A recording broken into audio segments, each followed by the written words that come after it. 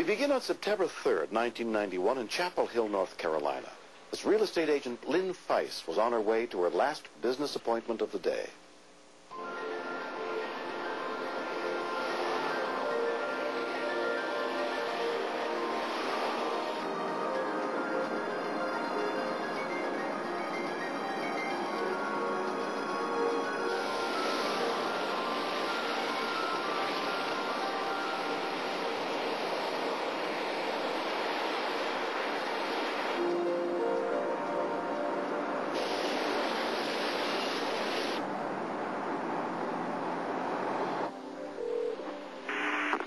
Yes, I'd like to report a car, please.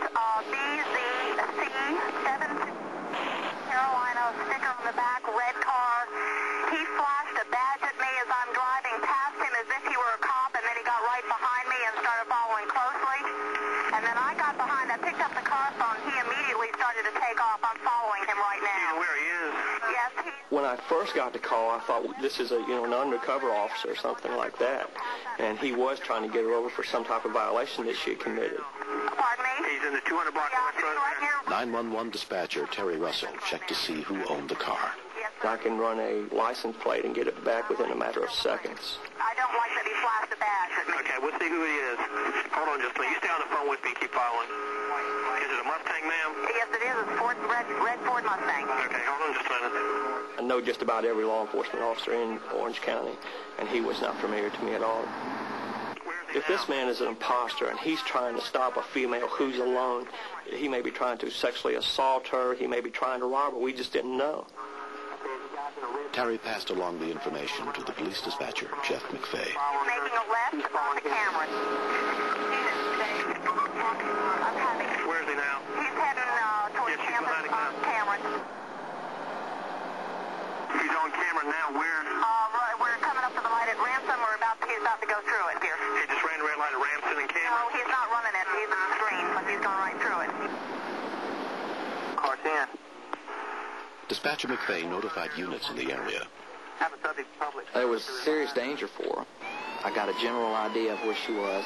I sent the officer to that area. Where is he now? He is turning right onto Pittsburgh, but he did the signal. He obviously doesn't want me to know where he's going.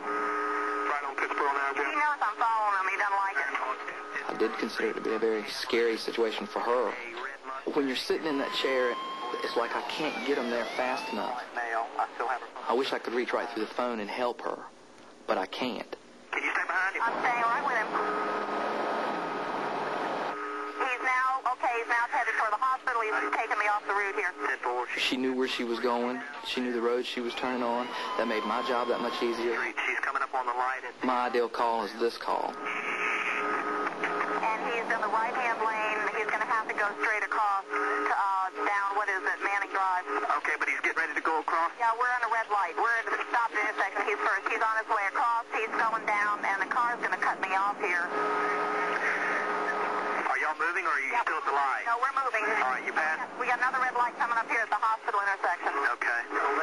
He's making a right onto West Drive, which is the parking deck, and he's trying to... Subject is turning off of Manning Drive onto West Drive now. Parking deck. Heading into the parking deck area. Turning into the parking deck right now of the hospital. He's going into employee parking, permit parking, and I don't know if he can get in. He's on West Drive, going into the parking deck. He's in the parking deck now. He's going into the first entrance. He's waiting for a ticket that's not coming. And he's having to back up. This is very interesting. He is trapped, and he knows that. At any moment, he could have gotten out of his car. That was the scariest part for me, for her. That was the point where I felt that she was in the most danger. Well, the gate at the parking deck is not opening for the subject. He's trying to back out now, and she's behind him. I'm staying right with him to the side. He knows Appears to the be side. closed right now. Okay, he's now coming. He's going to try the next parking deck here. That's obvious. He's turning into the patient visitor parking. What side of the parking deck are you on? I'm on the north, the west side, the side that the law building is on, and he's just gone into on it. the side He's of the lost law me. building. I can't go in after him. He's in the parking Can deck. you see the officer behind you? Okay. I do. Point the officer to the direction of where he's at. I'm not sure what his purpose was. That's what concerns me. Was he trying to pull me over, and then what would he have done?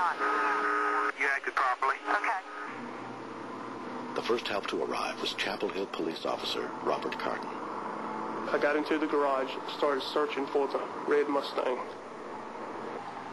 I just didn't know which way he went. There's a couple ways you can go, and I started just going around and around and around.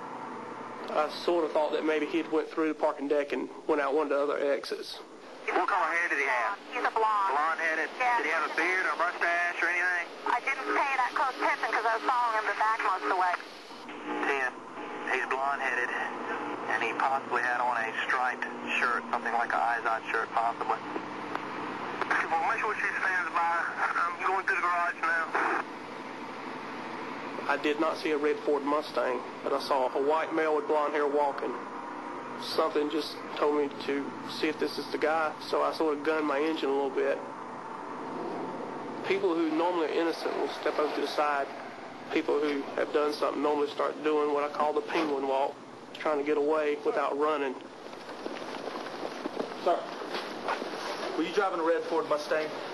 No. I said, what are you doing up here then? He said, I'm out here taking a walk. If you're taking a walk, I said, well, why do you have a Ford key in your hand? And in his hand, he had a set of Ford keys. And I said, are you driving a red Ford Mustang? He said, yes. Stand back. He let me search the car.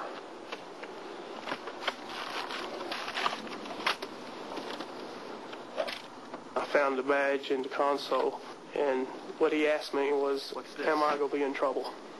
Sort of sounded strange. And I said, well, I believe so. I don't think I ever got a truthful answer out of him where he in fact got the badge. And I never could get out of him what his intentions were to stop the lady. The suspect was subsequently convicted of impersonating an officer. It was not until afterwards that I thought of the reasons as to why this man was trying to pull me over. I was not concerned at the time that this was all happening, that I was going to be robbed or raped or assaulted. I became really suspicious when I realized that it was a little bit silly for an off-duty police officer to worry about a woman speeding 42 miles an hour in a 35-mile-an-hour zone.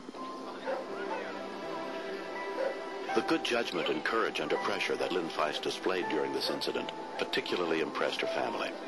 I mean, Mom thought pretty fast to pick up the phone and check if this guy was real. I'm proud that she was able to take a situation in her own hands and take control of it. I'm proud that she caught this guy.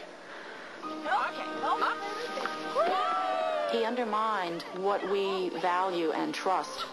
We never have thought, I think, anywhere, that if we stopped for a police officer, he might not be real. I think the best thing that has come out of all of this is that a lot of people have learned from it. I learned to be a little more cautious and to think ahead. Here in North Carolina, state law says that to stop a vehicle, you must activate not just a blue light, but also a siren. If you do not believe who we are, we would much rather you go to an occupied location and let us follow you there, and you feel safe. It's a scary thing to be stopped by any police officer anyway. But one who, in fact, wants to get up to your car window, you realize it's not a police officer. It's got to put a chill down your spine.